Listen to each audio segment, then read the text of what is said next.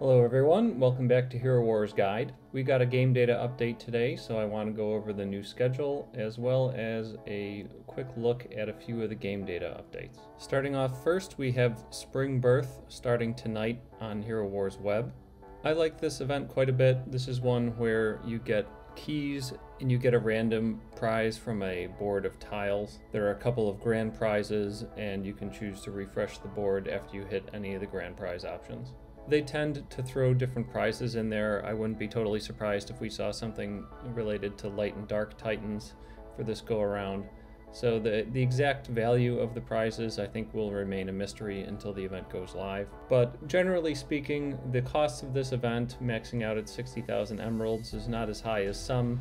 In the return for what you're spending, if you're interested in a pretty good portion of the random prizes that are possible, then the return for spending on this one is pretty good, and it's also nice and relatively even throughout. There are some huge payouts for the early milestones, but then it stays pretty strong for the rest of the curve without a pronounced peak at any of like the mid to late range of the event. So it's a pretty good one for spending as long as you're interested in a pretty good percentage of the possible prizes.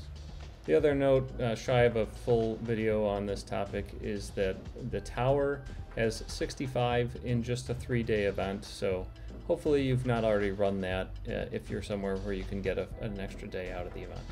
With the 4th day, you only have to pay 50 emeralds to open up 5 chests to complete this thing. Otherwise, it gets to be pretty expensive. Alright, and then following Spring Rebirth, we will have immediately on the end of that event, we have Time of the Fearless, which is coming a little bit earlier than we usually see it in most months. It will almost definitely be accompanied by the 4X sale as usual, and I expect that most of you watching are very familiar with this event, so I won't cover it in any more detail. And we'll just move on to those game data updates.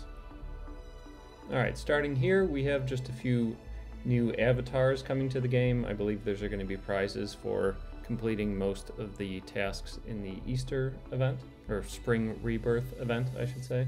Then this one here is probably the most interesting of all of the changes.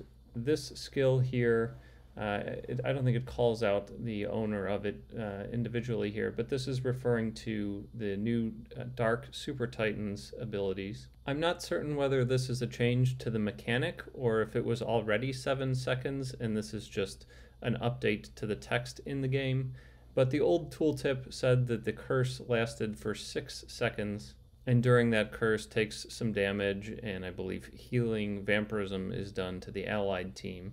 But it looks like that skill is moving from 6 to 7 seconds, which is interesting because early reports on the effectiveness of the Super Titan suggested that she was pretty strong to begin with. I saw a Tournament of Elements fight where a Dark and Fire team beat the Earth Lord on full auto. So that would suggest to me that she was not necessarily in desperate need of upgrade, but it looks like she's getting one. Alright, and then just a few other items. It looks like possibly some of the buffs within the Clash of Worlds map are being changed. I don't know if this is going right in immediately or if this is some kind of label update as well. So I won't spend any more time on this until I figure it out, other than to point out there may be something there. Maybe you'll find it before I do. Alright, and then we have, there'll be some Easter bundles coming, and we also have this added here. This UI special offer is what they use to describe the 4X sale. And this one is another one being added to the schedule. I believe that there were already 2 added to the game data last time around, which would have covered the 1-day sale we had earlier, as well as the Time of the Fearless that we have coming right up. So I think it's possible that there may be another 4X later in the month. I wouldn't 100% bet on it, but I think this suggests that there could be another one coming. And then finally, the last thing I wanted to call out, and this one is really strange to me. I don't know if this is an error or if this is just retroactive. I'm not really clear on why they would do this, but they added an event to the schedule for last June. And I don't know if this is supposed to be a very early placeholder for the event coming up this coming June and they just put in the wrong year, or what this one's about. But in any case, this one is the Legacy of the Great Ones event. It's not really clear from any of these labels here, these keys, but this is going to translate to Legacy of the Great Ones. We have been seeing that event, I think, a lot more often than we used to, and maybe we'll be seeing it again as early as the beginning of June, or again, maybe this truly is meant to just be some retroactive aligning their books sort of thing. We'll keep an eye on that and see where it goes. All right, so that's all I had for today. Thanks for tuning in, and I'll see you next time.